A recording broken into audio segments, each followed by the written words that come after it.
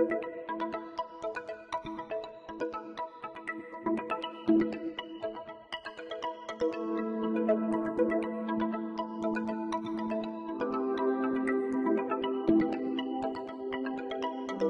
like to welcome you today to a talk on a very important issue in our country's international affairs.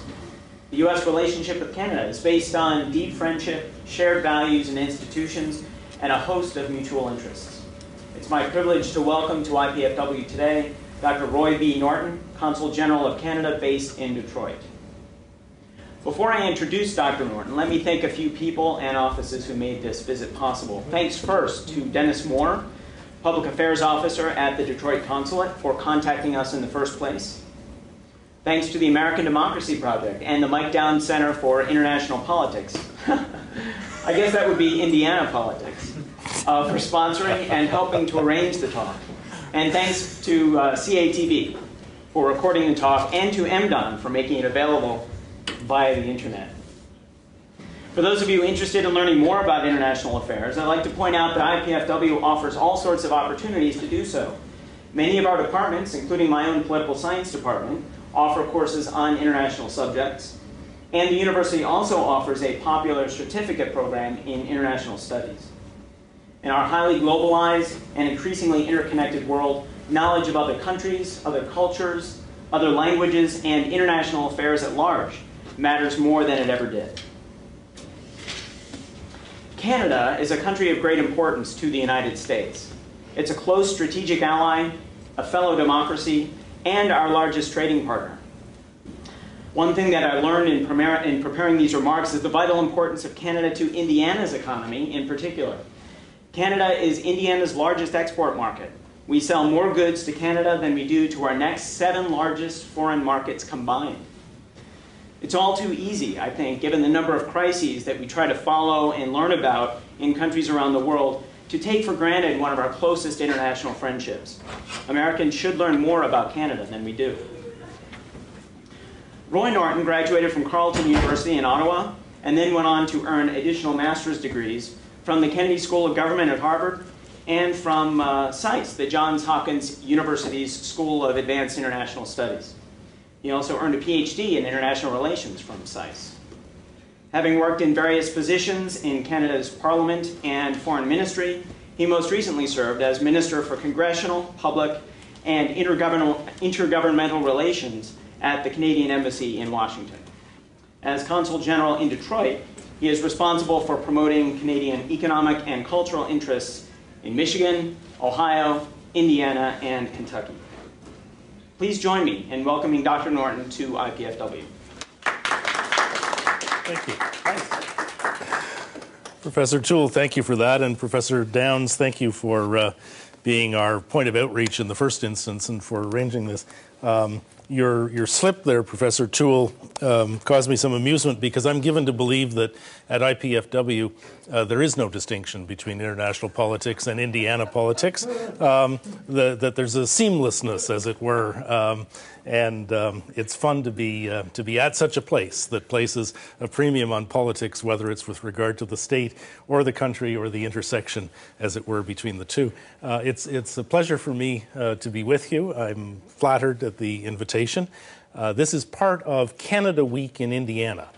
You may not have been aware of that. You probably haven't seen any television advertisements to the effect that it's Canada Week in Indiana. It's Canada Week because I'm here.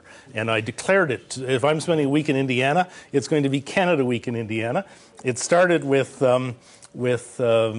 South Bend. I've been speaking to chambers of commerce and to universities. In the case of universities, the University of Notre Dame, Purdue on Tuesday in Lafayette. Tomorrow, Indiana University in Bloomington. Got a bit of a drive tonight. And some chambers in St. Joseph County, South Bend.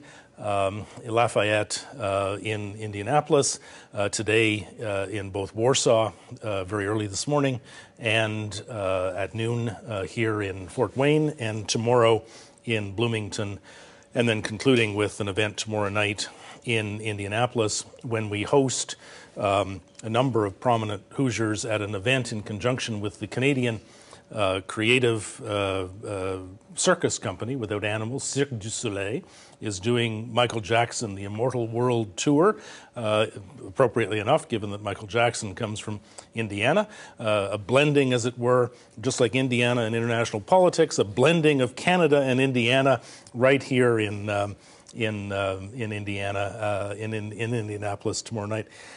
This is a history presentation in some respects. I, in the first instance, studied Canadian history, have a love of it, a love of many things. I never really settled upon one thing, and I like the opportunity to indulge that love and to talk about, in this case, the history of the U.S.-Canada relationship, because it's a long one, for obvious reasons, and one that's very important to us. We think very important to you, too, if not necessarily top of mind for all Americans. Canada, for that matter, is rarely top of mind for Americans. It's a relationship that's enormous, it's profound. We're obsessed with you in a way that you aren't obsessed with us. You've got lots of things to worry about in international relations, to say nothing of what you worry about in Indiana politics. And we're not bothered at the fact that Canada isn't top of mind, but my job as Consul General is to try to increase the profile to the extent possible, and that's why I'm spending Canada Week in Indiana with folks to try to make them a little bit more aware of the opportunities that associate with this enormous relationship that exists. Relative to much, indeed most of the world, the U.S. and Canada are both young countries, comparatively speaking. Your history as a nation began in revolution against the United Kingdom 236 years ago this year. And 200 years ago this coming June, you declared war on the United Kingdom, effectively on us. The War of 1812 to 14 was fought exclusively in North America. A war was declared on the United Kingdom, but fought only in North America. That war forged a Canadian identity, if not yet a country. That didn't happen in Canada for another 55 years. For you, the war cleared the path for settlement of the upper Midwest, including, of course, Indiana. Histories of the U.S.-Canada relationship, at least those that are written in Canada, are replete with metaphors of elephants, that's you, and mice, that's us, sharing a continent. You catch a cold, we get pneumonia. You roll over, you get the picture. From the Canadian perspective, almost everything about our development has happened in recognition of the U.S. reality. In this, we led the rest of the world, really, by easily 100 years. Decisions taken here in the United States affected Canada long before the U.S. became the world superpower. And I must assure you, Canadians wouldn't have it any other way. We wouldn't want to be anywhere else on the planet aside from where we are. We are very glad it's with you that we share the world's longest border, more than 5,000 miles. We're very glad that it's with you that we've been able to develop and secure this continent. When I say you, for what it's worth, I mean Americans, even though I understand that at least one of us here, another of us here today is a Canadian. So the we, they is not to be taken in any context beyond that. I've titled this presentation, The First 235 Years of U.S.-Canada Relations in Less Than an Hour. Obviously, we anticipate another 235 years and yet another after that. I should say at this point that if you aren't in the habit of attending, or for those of you that will be viewing this, watching history-based lectures, to the extent to which this presentation is occasioned by the 200th anniversary this year of the War of 1812, you're not likely to have to do this for another 100 years. And so sit back and make yourselves comfortable. Generations of Canadians came to regard my country, Canada, as the peaceable kingdom. We Canadians do a lot of comparing and contrasting. I'll let you guess who it is as the perennial benchmark in that exercise. Of course, in the 1770s, residents of the 13 colonies regarded Quebec, which included this very spot, as anything but peaceable. Your Declaration of Independence sought life, liberty, and the pursuit of happiness. And it was from us, my British ancestors, that you were seeking liberty. It's a measure of the essential pragmatism of our populations that we've been able to have a relationship at all during the ensuing 235 years, let alone such a productive one. The Treaty of Paris of 1783 ended the Revolutionary War, but as you will recall from history, some issues lingered. The Jay Treaty of 1795 largely resolved those, but some suspicions did linger. Pulitzer Prize winner Alan Taylor's magisterial book, The Civil War of 1812, American Citizens, British Subjects, Irish Rebels, and Indian Allies, chronicles what happened next to the relationship. The War of 1812 was formative for Canadians in many of the same ways that the Revolutionary War was for Americans. Outnumbered in population 10 to 1, we fought you to a draw. You burned our capital at York, now Toronto. We burned the White House. In the Treaty of Ghent of 1814, the peace treaty that ended the War of 1812, Britain essentially relinquished the territorial gains that it had made during the course of the progress of the war. So did the United States. Canadians learned something in that process about the colonial power, the United Kingdom, which was, of course, then still the world superpower, and about national interest. The geopolitical priority of good relations with the United States was as important then to Britain as it is now to all of us, certainly to Canada.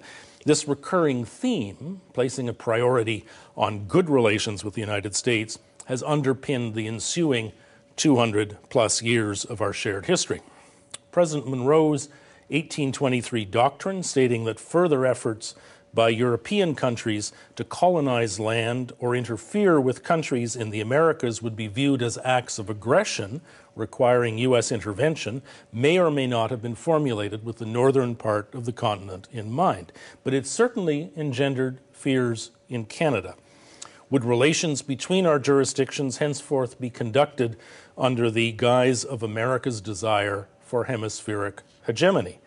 The specter of another possible U.S. invasion certainly motivated the construction between 1826 and 1832 of the 100-mile-long Rideau Canal system connecting Lake Ontario to what would later become Canada's capital of Ottawa. During winter, when the 6 miles of the canal that run through central Ottawa, now central Ottawa, are converted today to the world's longest skating rink, residents could usefully reflect on how grateful they should be to the perceived threat of another U.S. invasion.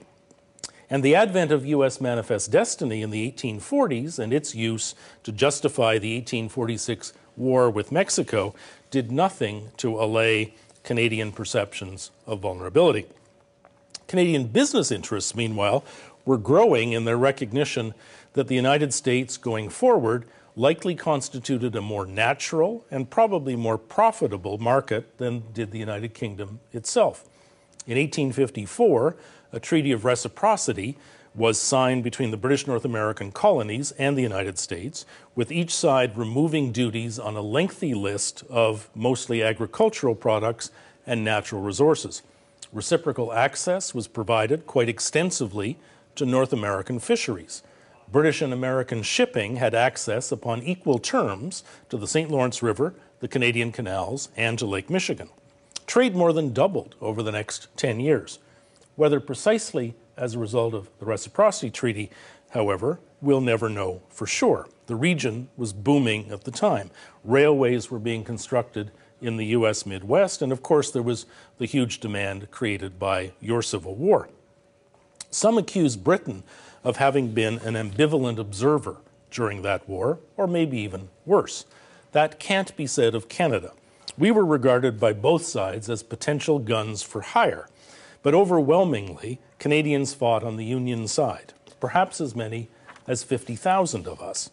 Notwithstanding lingering suspicions about the Republic and its intentions, Canadians were drawn to the cause of individual liberty. It is estimated that as many as 100,000 American slaves had fled via the Underground Railroad to Canada in the decade from 1850 to 1860. with the principal destination being Windsor, the city at the other end of the Ambassador Bridge connecting to Detroit. Ironically, as demand and business opportunity grew, U.S. companies became more protectionist. The U.S. government abrogated the 1854 Reciprocity Treaty in 1866. Apprehension that the victorious Union Army might decide to turn its attentions northward, exacerbated by raids on several Canadian locations in 1866 by the Fenians, a group of radical Irish Americans centered in New York, provoked another bout of Canadian fear and introspection. After 80 years of recurring paranoia, this time, however, we decided actually to form a country.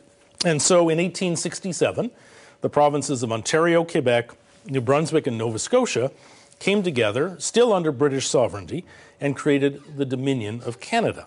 The rallying cry was not, however, life, liberty, and the pursuit of happiness. Rather, it was the Canadian counterpart, enshrined in the British North America Act of 1867, which remained our Constitution until just 29 years ago, is peace, order, and good government.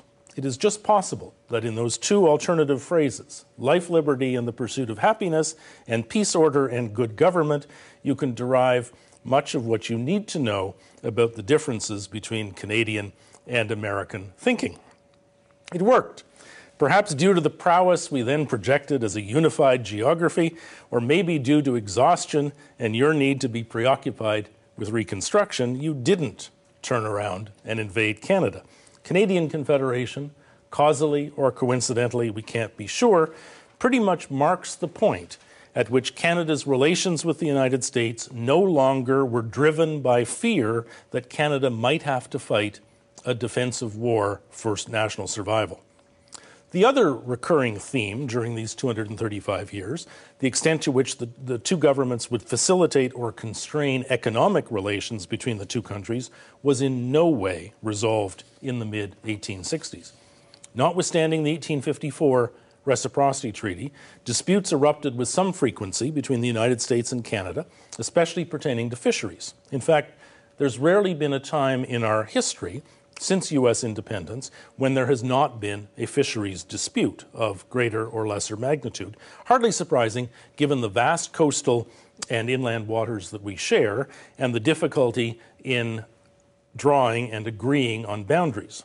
Parenthetically, we have a small handful of lingering boundary disputes to this very day, the largest being over an area the size of Connecticut in the Beaufort Sea northeast of Alaska.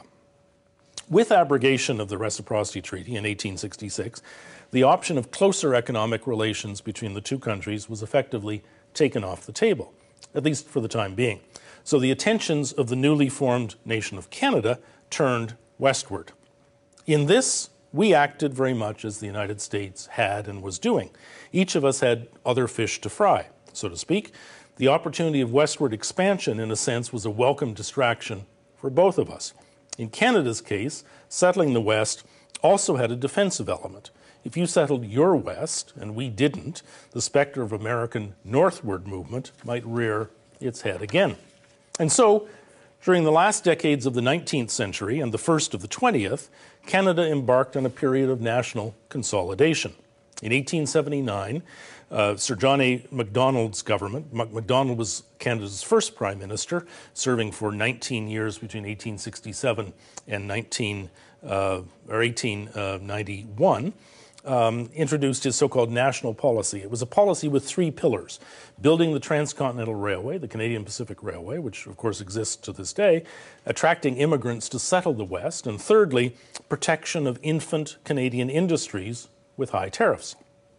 Although the concept of free trade with the United States was periodically debated over the years, it wasn't central to a Canadian election campaign until 1911, when the government of Sir Wilfrid Laurier, our first Quebec Prime Minister, was resoundingly defeated after advocating free trade. It would be another 75 years before a Prime Minister was willing to touch this third rail of Canadian politics. That free trade election of 1911 came just 2 years after the conclusion of the Boundary Waters Treaty, which created the International Joint Commission. You should not infer from this any Canadian schizophrenia. It's possible, on the one hand, to worry that in a free trade relationship with a country 13 times as populous as yours, your industry might flee, while on the other hand, being pragmatically disposed to binational arrangements of equality, in this case, regulating boundary waters in the mutual interests of the two countries. Absolutely key to the success of the International Joint Commission model from Canada's perspective is that it is an institution in which there is no asymmetric power relationship. The US and Canada enjoy equal weight. The biennial meeting, the most recent one, took place in Detroit just this October, for the first time ever in conjunction with the annual meetings of two other binational fora that also focus on the Great Lakes Commission and the Healing Our Waters Coalition. Back to my chronology. Great Britain entered World War I on August 4th, 1914. Canada, one day later. The U.S. posture of neutrality ended in April of 1917 with Congress's declaration of war. World War I changed many things for Canada. On one level, it represented another coming of age. With a population at the time 1/13 that of the United States's, Canada suffered more than half as many military deaths as did the United States. I'm not speaking in proportionate terms, I'm speaking in absolute number terms. Convinced on the battlefields of Europe and the seas around it that Canada had transitioned from colony to nation, Prime Minister Sir Robert Borden, the Canadian Prime Minister at the time, insisted on and won a separate seat at the Paris Peace Conference. This came in spite of initial US opposition. You thought we would be just another British vote at the conference. World War I was about much more than countries coming of age, however. It also represented a changing of the guard, with the United States becoming arguably at that time the world's true superpower. Canadian prime ministers from World War I onwards paid much more attention to the United States than they did from that point forward to the United Kingdom. This constituted a real change. Not yet formally responsible for our own international relations, Canada nonetheless, which that happened in 1931 with the Statute of Westminster, Canada nonetheless opened its first diplomatic office abroad, a legation office in Washington in 1926, and the United States reciprocated the same year, opening an office in my hometown of Ottawa, Canada. The 1920s were a period of post-war prosperity in both countries. In yours, of course, it was also the time of Prohibition. From 1920 to 1933, Canadians honed a capacity to provide quick and quality response to American commercial needs. Mackenzie King, who was the longest-serving Canadian Prime Minister in our history, was a Harvard PhD, unlike previous Prime Ministers who had generally been educated in Great Britain. King was the Prime Minister from 1921 through 1949 with a 6-year gap. King personified the shift in Canada's mindset. His time in office closely overlapped that of your longest-serving President, Franklin Delano Roosevelt. The two worked extremely closely together. King embraced many of FDR's New Deal policies to combat the Great Depression in Canada, and they collaborated tightly in prosecuting World War II. As in the case of the first Gulf War, the first Great War rather, we'll get to the Gulf War later, Canada entered early. Again, Canada was on the battlefield and the high seas more than 2 years before the United States entered. But barely months into the war, and well before Pearl Harbor, fears grew, including in Canada, that Britain could fall to the Nazis. Prime Minister King wasn't alone in projecting that Canada might then have become the next target. He met with President Roosevelt at Ogdensburg, New York, on the St. Lawrence Seaway in August of 1940. There they announced the creation of the Permanent Joint Board on Defense, a body that in its permanence obviously was being created to outlast the crisis represented by World War II. That agreement put in place much closer Canadian-American military cooperation than had previously pertained. The board became the senior advisory body on continental security. It exists to this day and comprises two national sections made up of diplomatic and military representatives. Quebec City provided the venue in August of 1943 for a highly secret military conference codenamed Quadrant between the British, U.S. and Canadian governments. President Roosevelt, Prime Minister Churchill, and Prime Minister King represented their respective countries. Planning began there for the invasion of France, codenamed Overlord. There was discussion of increased bombing of Germany and of the buildup of U.S. forces in Britain prior to an invasion of France. So aligned did our countries emerge, Canada and the United States, from World War II, that President Truman's observation in 1947 to the effect that, quote, Canada and the United States have now reached the point where we can no longer think of each other as foreign countries, apparently failed to offend even resolute Canadian nationalists, those who perennially define Canadian identity in relation to the United States. Seeds of U.S.-Canada defense cooperation that blossomed during World War II led directly to full Canadian participation in the creation of NATO, the North Atlantic Treaty Organization, and in 1949, and NORAD, the North American Aerospace Defense Command, headquartered in Colorado Springs, in 1958, the latter probably being the most important military agreement of which Canada is part. Our two countries fought alongside one another in Korea on the UN force during that war, further cementing military bonds. And these bonds have only grown since. There are four countries with which the United States is comfortable sharing almost all intelligence and the status of military planning, Canada foremost among them. And we continue to turn to the United States to meet most of our major defense procurement needs. John F. Kennedy, your new articulate young president, came to Ottawa in 1961 and spoke to our parliament. There he pronounced on the U.S.-Canada relationship, and I quote, "Those whom nature hath so joined together, let no man put asunder." This notwithstanding the fact that the government of his Canadian counterpart, John Diefenbaker, would drive the U.S. to distraction through indecision on whether to allow U.S. nuclear weapons on Canadian soil.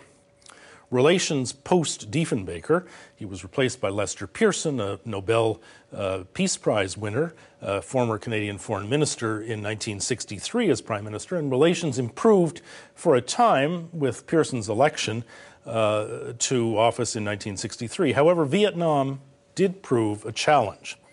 Despite official U.S. requests, Canada did not enter that war, although more than 5,000 Canadians enlisted in the U.S. military in order to fight. In fact, Prime Minister Pearson took the extraordinary step during a speech at Philadelphia's Temple University in April of 1965 of voicing his support for a pause in U.S. bombing of North Vietnam so that a diplomatic solution to the crisis might ensue. The Johnson administration erupted.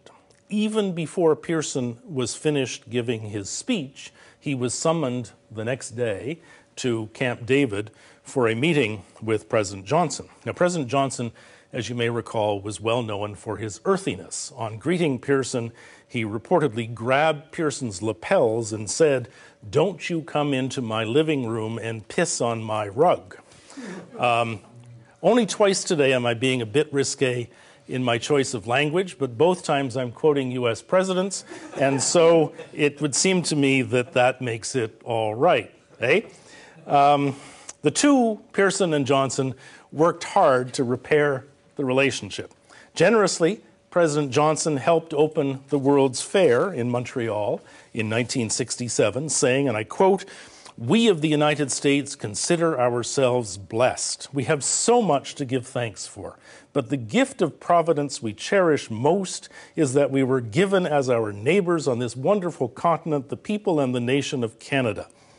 In this, he laid the groundwork for the pronouncement on October 18th last year by the USA's current ambassador to Canada, David Jacobson, who said, quote, "I am here to tell you that the United States is unbelievably lucky to have Canada as our neighbor." Now, Canadian diplomats, of course, could say none of this. At least we could originate none of it, but we love it when we can quote Americans who do. Vietnam was seminal in shaping the individual attitudes of many Canadians towards the United States. An estimated 30,000 or more resistors of the U.S. draft had taken up residence in Canada, many achieved positions of prominence, including in the Canadian media, sharing thereafter with Canadian audiences their perceptions of American leadership and of its role in the world. Some of you may remember Pierre Trudeau. He was Canada's third longest serving prime minister, more than 15 years. We don't have a restriction on the amount of time our leaders can serve. More than 15 years between 1968 and 1984. It's likely the case that neither Trudeau nor Richard Nixon was inherently inclined to warm to the other. They held substantially different worldviews. Trudeau disagreed with U.S. Cold War policies. At a press conference in 1971, he opined that the United States posed, I'm quoting, a danger to our, meaning Canadian, national identity from a cultural, economic, and perhaps even military point of view. Subsequently, President Nixon was quoted referring to Pierre Trudeau as that asshole. That's number 2 of 2. To which Trudeau replied, "I've been called worse things by better people." Nixon, nonetheless, came to Canada the next year at Trudeau's invitation. He spoke to Parliament in Ottawa and declared the vaunted special relationship between Canada and the United States to be dead. He said, "It is time for us to recognize that we have very separate identities, that we have significant differences, and that nobody's interests are furthered when these realities are obscured." It's important to emphasize here that even when the personal relationship between U.S. and Canadian leaders wasn't at its very best, business nonetheless got done. There simply are too many things to manage when you share a continent. And so during the visit in which President Nixon made his remarks to Parliament, he and Prime Minister Trudeau signed the Great Lakes Water Quality Agreement. That agreement, which was updated again in 1987 and is about to be revised and renewed again, has contributed significantly to the revival of the Great Lakes, probably most notably Lake Erie. The proximate cause, in a sense, for the agreement was that the Cuyahoga River flowing into Lake Erie through Cleveland perennially caught on fire in the 1950s and 60s. That's how polluted it was, and it was deemed that something should be done. And so the Great Lakes Water Quality Agreement emerged.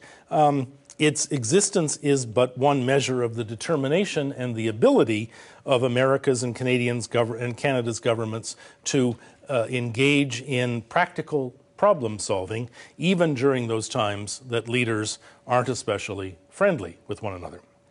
However, things did get better. Thank God for Gerald Ford.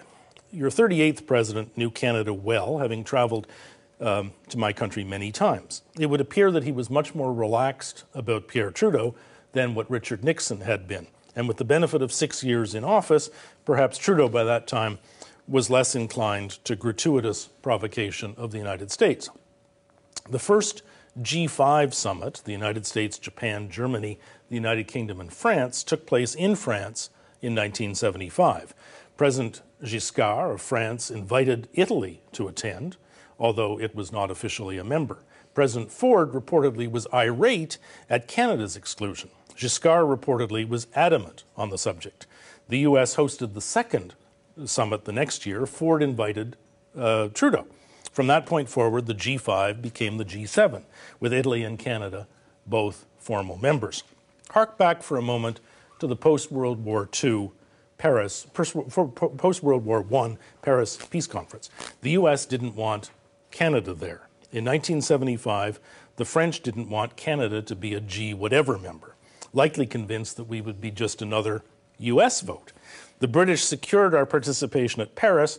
President Ford secured Canadian membership in the G7 from 1976 onwards. Our orbital migration as a country was complete. A personal aside, I was minister at the Canadian Embassy in Washington, responsible for congressional relations and public affairs, among other things, when President Ford died on the day after Christmas in 2006. If you've ever been to our embassy, you know that we're very well located on Pennsylvania Avenue at the foot of Capitol Hill, right across from the west wing of the National Gallery.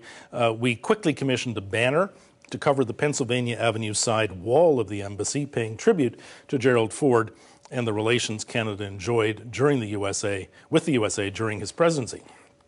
Now, arguably, Gerald Ford was the only U.S. president with whom Prime Minister Trudeau actually did get along. President Carter, Ford's successor, was the only elected U.S. president since before the Great Depression not to visit Canada while he was in office. In other words, this isn't about partisanship. Jimmy Carter evidently found Pierre Trudeau's lecturing on the United States on its management of the free world to be as irritating as Richard Nixon had and as Ronald Reagan would. But Trudeau had been replaced briefly, coincident with President Carter's greatest foreign policy crisis, the seizure by Iranian radicals of the U.S. Embassy in Tehran on October 4th of 1979.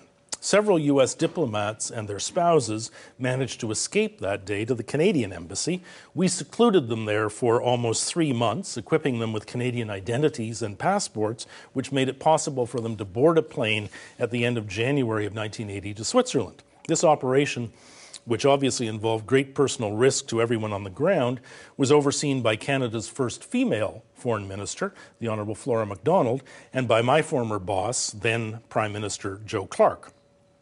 Clark, like Brian Mulroney, who became our Prime Minister in 1984, had fought his election in 1979 against Pierre Trudeau on the issue of the need to restore good relations with the United States. This theme often recurs in Canadian campaigns. I'll reference it again. The final Trudeau term corresponded with President Reagan's first. There was little chemistry between the two leaders. A vast ideological gulf separated them. Canadian public opinion undoubtedly reinforced Pierre Trudeau's personal opinions, making him less disposed to try to solve issues that might have required compromise on his part. This phenomenon also is a recurring one. Prime Minister Chrétien, who came to office in 1993 and served until 2004, likely found it easier to reverse himself on his 1993 campaign opposition to NAFTA because it was Bill Clinton in the end who was asking him to do so. Canadians, you see, loved Bill Clinton. But before there was a NAFTA, which took effect in 1994, there was a U.S.-Canada Free Trade Agreement, which took effect in 1989. And before there was a Prime Minister Chrétien, there was a Prime Minister Mulroney. He, Mulroney, campaigned hard in 1984 in support of an improved relationship with the United States. As I said before, our relations with you periodically feature prominently in Canadian election campaigns. I think I'm glad that the reverse is not true. Pierre Trudeau had alienated American leaders in so many ways. Canadians concluded that we paid a heavy price for his anti-American indulgences. Brian Mulroney won a smashing victory in that election, winning more seats in Parliament than any elected Prime Minister in Canadian history. Mulroney was a businessman. For 6 years prior to becoming leader of the Progressive Conservative Party, as it was then known, he had been president of the Iron Ore Company of Canada, a subsidiary of a U.S. multinational. He was a deal maker, and he never met anyone whom he could not charm, including Ronald Reagan. In March of 1985, Reagan visited Canada, Quebec City, in fact, on St. Patrick's Day, no less. There, the two leaders, both of Irish descent, held what came to be known as the Shamrock Summit. On stage, in front of the media, arm in arm, they sang "When Irish Eyes Are Smiling." Canadians who had voted for an improved relationship with the United States certainly got what they wanted, and quickly at that. Beginning in 1985, and for the remaining years of the Reagan presidency, Mulroney tried to secure from the United States an agreement on acid rain abatement, the phenomenon whereby emissions from industry, principally from coal-fired electricity generation, located disproportionately in the industrial Midwest, traveled north and east via prevailing winds, and then were brought back to land or lakes via precipitation, acidifying and destroying both forests and lakes in central Canada and the eastern United States. President Reagan would have none of it. The science didn't support the theory, it was asserted.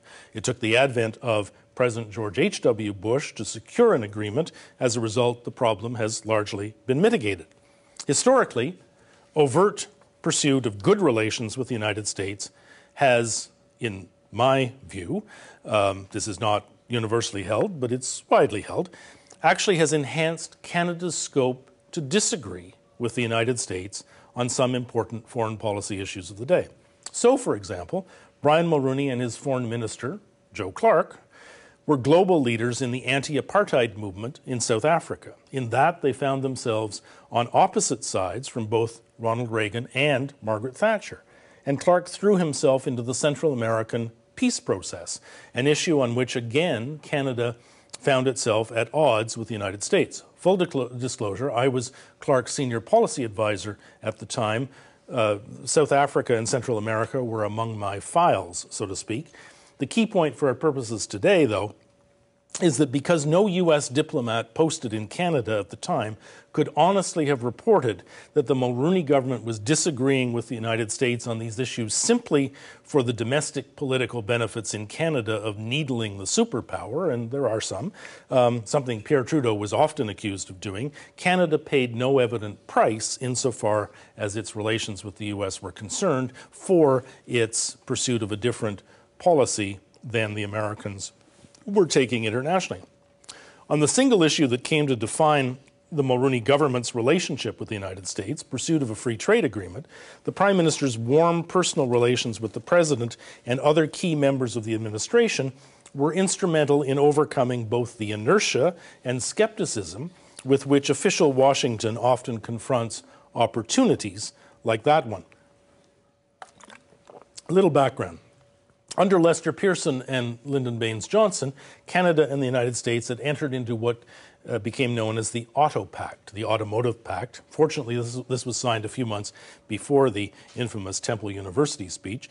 The pact greatly benefited the large American car makers as well as Canadian automakers. The Auto Pact worked well for both countries. In Canada, it became Exhibit A as to why free trade with the United States should be considered non-threatening. The Central Canadian automotive assembly and parts manufacturing business blossomed.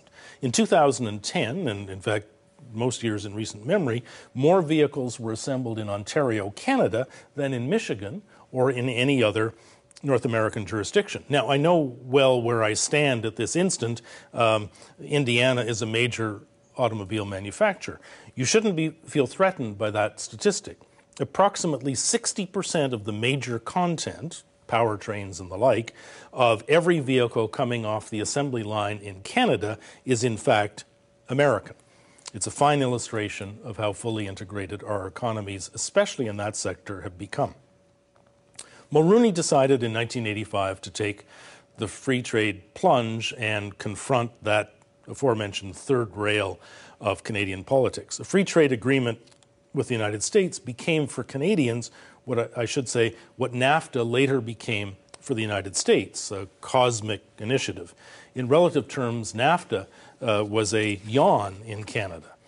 3 years of hard negotiations ensued, frequently coming close to failure. The agreement, once reached in 1988, won approval by the Canadian Parliament and the U.S. Congress. The much improved Canada-U.S. relationship that this reflected extended through the administrations of George H.W. Bush and Bill Clinton. Brian Mulroney's role in building the coalition in support of the first Gulf War cannot be exaggerated. Not only did Canada contribute in an outsized fashion militarily, but the Prime Minister won the encouragement and support of President Bush, spent a lot of time on the phone talking to leaders with whom he, Mulroney, may have had a stronger rapport than did President Bush. The modern-day bilingual, meaning English-French, capability of Canadian prime ministers proved to be an asset. The Prime Minister was instrumental in impressing on a skeptical French President Mitterrand the importance of a unified effort. France, of course, carries a veto at the UN Security Council, and partly at Canada's urging, the US had decided to go the Security Council route in terms of securing authorization for that war. Venezuela was a temporary member of the UN Security Council at the time. Then, if perhaps not as much as now, Venezuela was disinclined to line up behind US leadership. But working together on Haiti with Carlos Andrés Pérez, the then president of Venezuela, Mulroney had developed an extremely close relationship with the Venezuelans, and he was able to parlay that into Venezuelan acquiescence in the Gulf War. Two countries, in other words, worked very closely together in support of what was a major strategic U.S. objective at the time, Canada, I think, contributing significantly on many different levels. Also contributing to Canadian influence at the time, apart from our membership in the Commonwealth and La Francophonie, two multilateral organizations which by definition the United States cannot be part of, was the fact that in 1989, for the first time ever, Canada became a member of the Organization of American States. Previous Canadian governments had been paralyzed by fear that if we joined the OAS and echoed the U.S. position there, we would undermine our standing elsewhere in the hemisphere with other member countries. And conversely, that if a member of the OAS and we disagreed with the U.S. position, we could jeopardize our critical bilateral relationship. Mulroney and Clark believed that Canada could walk and chew gum at the same time. They were confident in our relations with the United States, and they felt that it was time to rectify the anomaly whereby Canada, the largest country geographically in the hemisphere, wasn't a member of the hemisphere's political organization. In this hemisphere and elsewhere, it has normally been to Canada's advantage that we are perceived as enjoying good relations with the United States. It's generally assumed worldwide that we, the US and Canada, are close, when it's evident that we aren't, as was the case for much of the Trudeau era and for a few years under Prime Ministers Chrétien and Martin, his successor. Our standing elsewhere in the world suffers. Again, my theory. The go-between and interpreter roles that Canada often plays can be beneficial to the United States, to Canada, and to third countries. It disadvantages all parties when we take ourselves out of the position to discharge those functions. Canadian electors, while perhaps impressed by the influence that Prime Minister Mulroney seemed able to exert on global developments, nonetheless also place a considerable premium on independence from the United States. That is, any Canadian Prime Minister or party that is perceived to have become too close to the United States is usually punished. Brian Mulroney retired in June of 1993.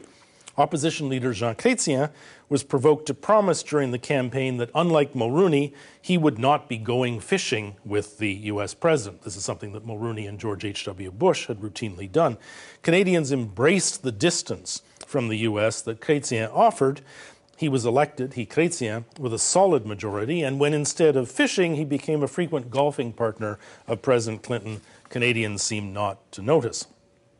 The warmth of because again, Canadians liked Bill Clinton. The warmth of the Chrétien-Clinton relationship, however, did not extend to President George W. Bush. Prime Minister Chrétien's government, indeed all Canadians, found stunning the rapidity with which the U.S.-Canada border seized up after 9/11. An efficiently operating border with the United States is critical to Canada's viability as a nation. Canadians died in the World Trade Center. The Canadian deputy commander at NORAD in Colorado Springs, always a Canadian deputy commander, happened to be in charge that day because the UN commander was away. So he, the Canadian, was responsible for bringing down air traffic across North America in the wake of the attacks.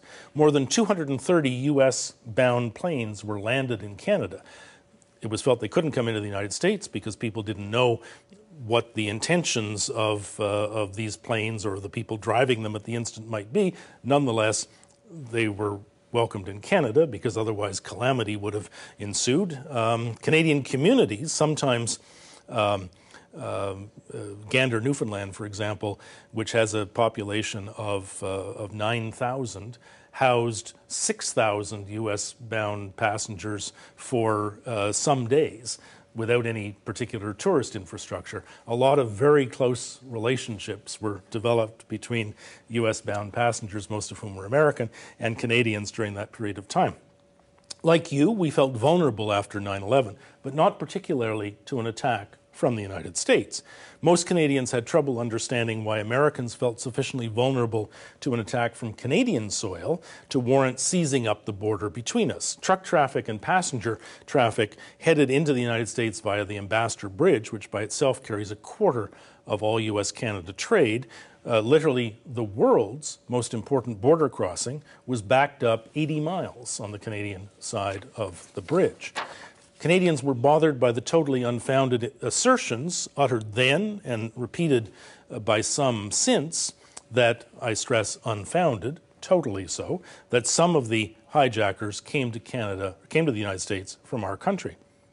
In 1938, when President Roosevelt had inaugurated the Thousand Islands Bridge between Ontario and New York State, he said, quote, "This bridge stands as an open door.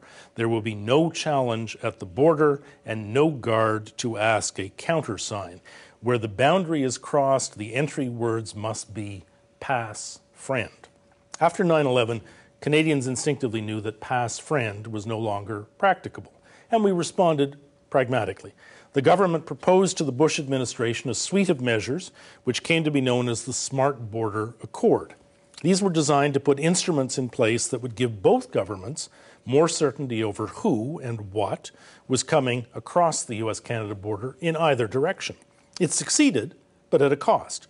Clearly, it is more cumbersome today than it was before 9/11 to cross that border. As a result, the bonds that united millions of citizens in our respective countries are looser today, slightly at least, than they had been previously. And the potential to achieve further economic integration has somewhat been compromised. The Chrétien government quickly accepted George W. Bush administration's request that we join the coalition in Afghanistan.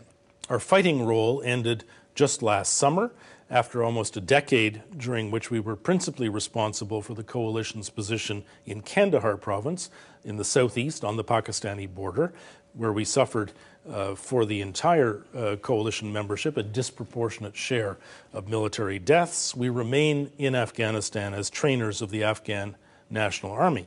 By contrast, we declined President Bush's invitation to join the coalition of the willing in Iraq. And in one of the worst managed announcements of a policy position certain to irritate the United States, Paul Martin, Prime Minister Chrétien's successor from 2004 to 2006, told the House of Commons in 2005, without giving the U.S. a heads up, that Canada would not participate in the U.S. missile defense program.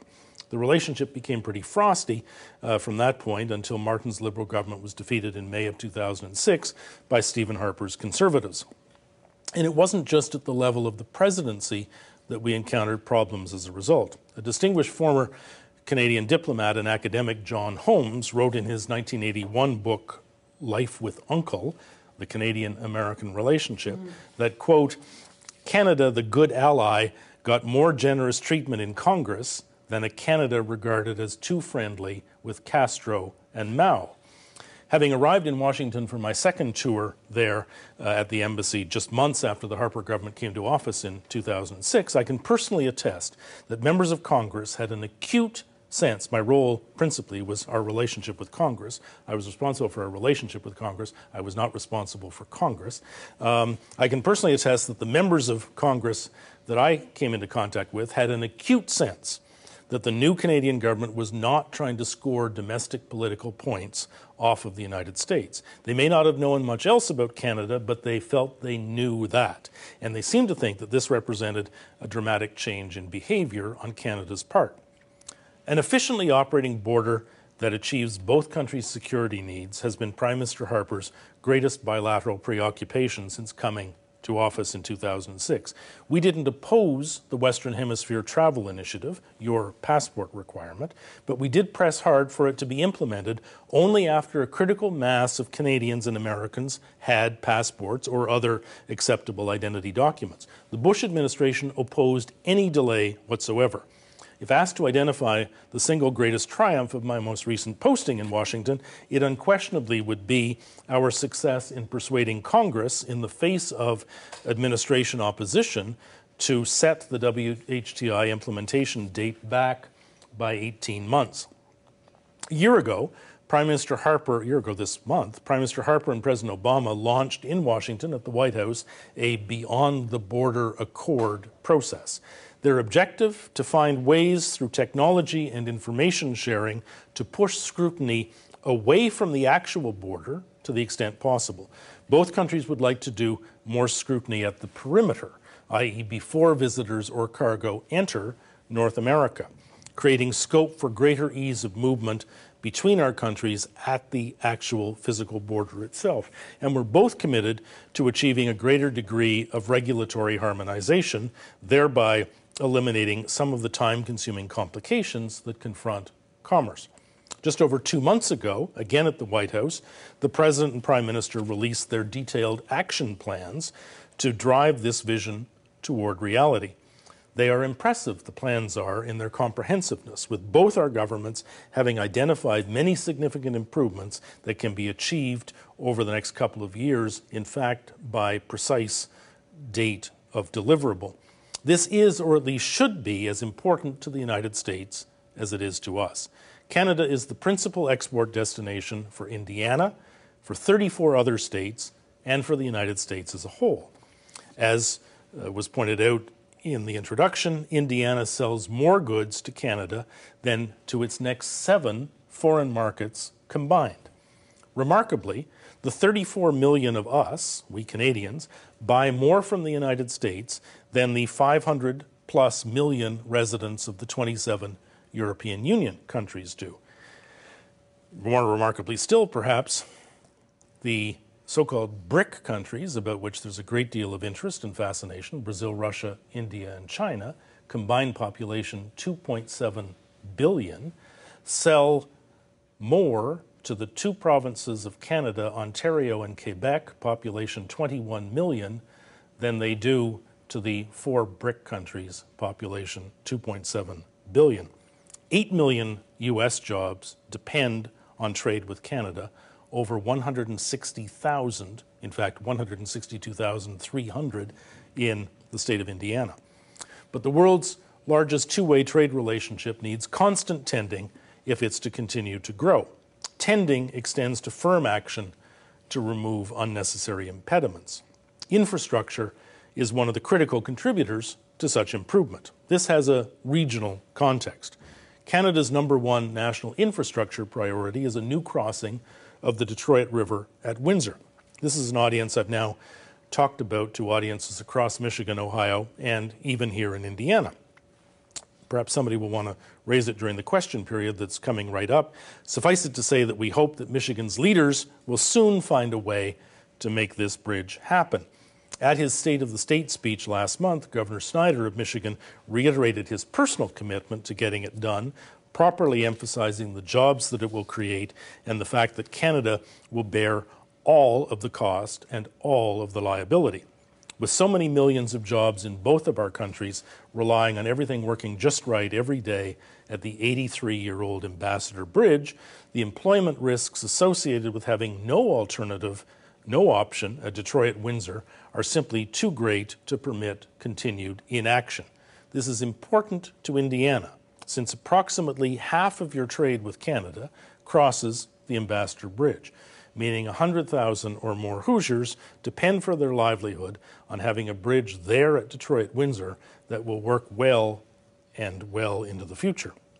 Energy and the environment are also huge priorities for Canada. We discovered after the Kyoto Protocol was fashioned in 1997 that 2 countries sharing a continent with heavily integrated economies who are one another's best customers cannot pursue significantly divergent policies on climate change.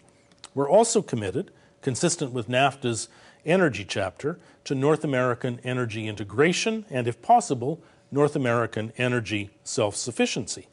Guaranteed access to Canadian energy supplies was one of the USA's principal NAFTA objectives. In discharge of that commitment, you got what you were looking for in that negotiation. In discharge of that commitment, we've proceeded to develop our reserves, which in the case of oil happen to be the 3rd largest in the world after Saudi Arabia and Venezuela. In the process, we've become the USA's largest supplier of imported oil, natural gas, electricity, and uranium. We are proximate, reliable, and like-minded. The energy is privately developed, not subject to the capricious treatment that the government-owned supplies in most OPEC countries suffer. I put over here a sheet on the Canada-Indiana trade relationship and a copy of an op-ed that your Fort Wayne Journal-Gazette ran on 26th of September of last year on the subject of the proposed Keystone XL pipeline. I'm sure you all read it at the time, but if you've forgotten its content or want to refresh your memories, there are copies there for the taking.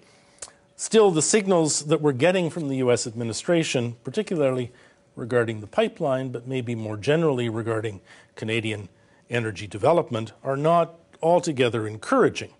A Canadian firm, TransCanada Pipelines, had proposed to build a pipeline called Keystone XL in the United States, or at least 1,700 miles from central Alberta to the U.S. Gulf Coast. A private sector Canadian investment of $7 billion in the U.S. that would create 20,000 jobs in the U.S. over the 2-year construction period. That application was before the U.S. State Department for 3 years. It was rejected, at least for the moment, earlier this year. We're still hopeful that the project ultimately will proceed, but we can't help arriving at the conclusion that it would be prudent for us to look at alternative energy markets. The Prime Minister, in that regard, visited China 2 weeks ago. Their interest in accessing Canadian oil was definitely a major subject of discussion during that meeting. Over the course of this presentation, I've described in some considerable detail, as well as from 30,000 feet, a 235-year-long symbiotic relationship between two countries sharing responsibility for making a massive continent work to mutual advantage. While the USA's relationship with every country is unique, it can safely be said, I think, that both qualitatively and quantitatively, with no country is the USA's relationship as remotely sophisticated as it is with Canada. Obviously, relations between the two of us aren't domestic. We're both sovereign countries. So the term intermestic has cleverly been coined specifically to define or describe the U.S.-Canada relationship. 89 U.S. counties in 14 states share a border with Canada, meaning that more than 1/4 of U.S. senators and governors have an acute, often constituent-driven interest in the details of the relationship. This means many things, among them that conducting the relationship is by no means the preserve of so-called foreign policy professionals. Bottom line, we all have a role to play. But as one of those professionals, I can honestly say that I can imagine nothing more rewarding than spending one's career continuously engaged in trying to improve relations between our two great countries, which is why I've chosen to do just that and have opted rather peculiarly to spend my career in the Foreign Service only serving in places I could drive to instead of in more exotic climes, which might be more interesting and satisfying in some respects, but unquestionably would be much less relevant to Canadian interests and therefore much less interest to me. Thanks for your attentiveness. You've been great. I'm prepared to take questions for as long as you are willing to ask them, because all I'm doing now is driving to Bloomington. I suggest that if Keystone doesn't go through, that the Canadians and Canada will be less obsessed with the U.S. The media's here. You're not the foreign minister. I did research on this. I didn't read all the articles for the last year in the Economist magazine. But what I thought was interesting was Transparency.org described Canada as being the least corrupt country in the Americas, in the Western Hemisphere. I defer comment on Indiana at this point, but why might that be the case? Well, sir, you know, I give it to you straight. You know, if we were having a private conversation, you know, I would say more. But why might Canada? I suspect that is the case. That Canada is the least corrupt country in the Western Hemisphere. Why might that be the case? Is small government better? Certainly. Well, we don't have small government necessarily. We have less government than what the states have, isn't it? I don't know. In terms of proportion of GDP spent by government, we're probably marginally higher, in part because we have a national health care system. I probably would best not discuss the national health care system, given the controversy that associates with your attempt to acquire a national health care system. Well, it's better in some respects. It's better in terms of the provision of primary care.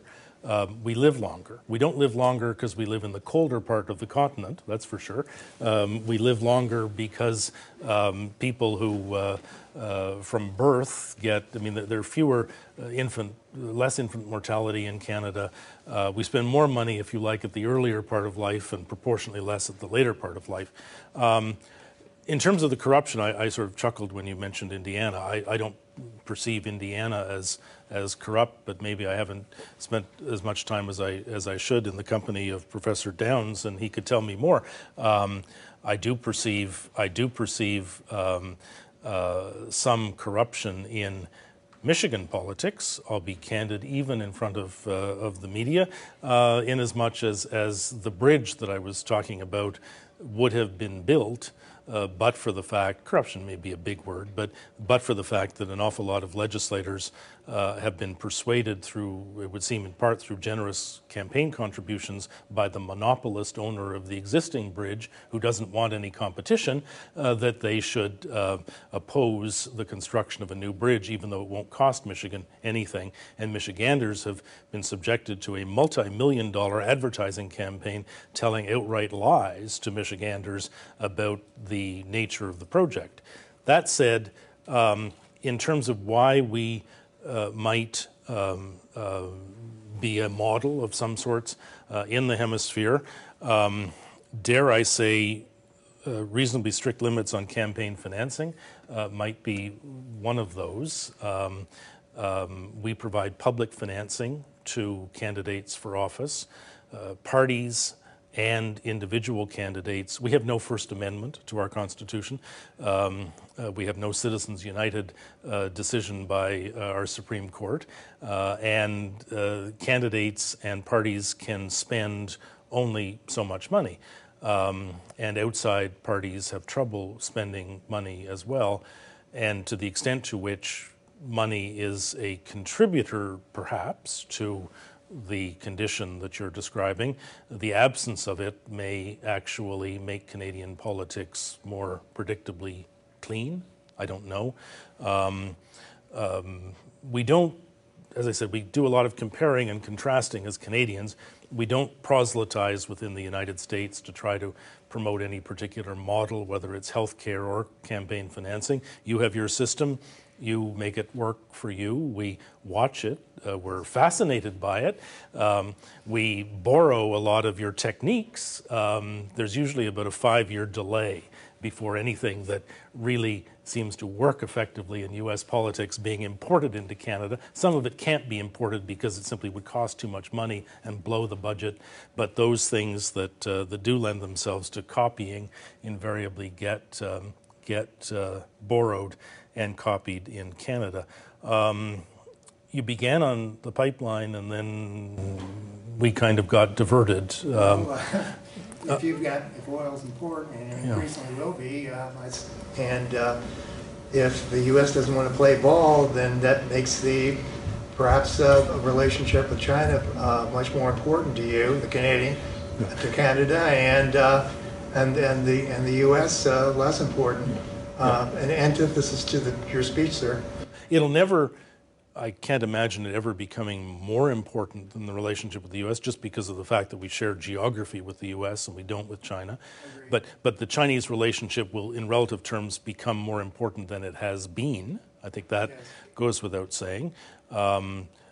We still, we essentially sell no oil to China. We export 99% of our oil to the United States. We've developed the oil predicated again on that model. We would like, it makes more sense environmentally, actually, to sell it to the United States. If you consider a global market for energy, pipelines are the most energy efficient as well as the most environmentally sound way of transporting oil to market relative to ships across the Pacific to China. We'll sell it to China. We're determined to build a pipeline to the West Coast so as to give ourselves that capacity. The Prime Minister of Canada has taken to saying that Canada is an emerging energy superpower. Some people have said to him, or in response to that statement, you can't be a superpower if you have only one market as a producer or supplier, and maybe the answer is to ensure that we can service more markets. We're hopeful that what we regard, frankly, as common sense will prevail in the end, and that the pipeline in question will be approved. And we think that will happen not just, maybe even not principally for the jobs benefits, although the jobs benefits of the pipeline, I said 20,000 jobs, thanks for coming. The jobs benefits of the pipeline are significant. The jobs benefits of the overall energy development in the Alberta oil sands to the United States are more significant still. 60 cents of every dollar invested in energy development in the oil sands comes back to the United States. Vastly more than is the case for any energy development by American companies, and much of this is done by American companies, anywhere else in the world, except, of course, in the United States itself. Because we overwhelmingly source American equipment, technology, and services to engage in that production. And so the $160 billion of private sector investment, much of it American, currently being invested in the oil sands to take production from 2 million barrels a day to 3.5 million barrels a day, will create over the next 4 or 5 years 340,000 jobs in the United States. 7,600 of those using standard economic modeling in Indiana. There's no play anywhere, there's no project in North America in any sector that is remotely as large as that one, or will have remotely as large an employment generating impact. But that isn't even the principal reason why this is attractive to you. This is from our disinterested Canadian perspective. It is of interest to you for the same geostrategic reasons that underpin the NAFTA energy chapter. We can go to 5 million barrels. The difference between 2 and 5 is 3. Iran sells 3 million barrels of oil a day into the global market. Wouldn't it be nice to be able to say to Iran, keep your oil? As in, right now, ever since 1979, we, all of us, have sort of held ourselves hostage to Iran. Does anybody think this is going to stop anytime soon, that these games are going to stop being played? We worry about the potential impact of sanctioning Iranian oil on global market and energy prices. We're seeing gasoline prices go up at the pump now. They're going up at the pump now precisely because there is a worry that the 3 million barrels of oil per day that Iran provides into the global marketplace might no longer be accessible. What if Canada could provide the 3 million barrels per day? We can't do it tomorrow. We can't do it even 3 years from now. But we might be able to do it 6 or 7 years from now. And again, if you anticipate this replaying. So we would give ourselves geostrategic freedom, as it were.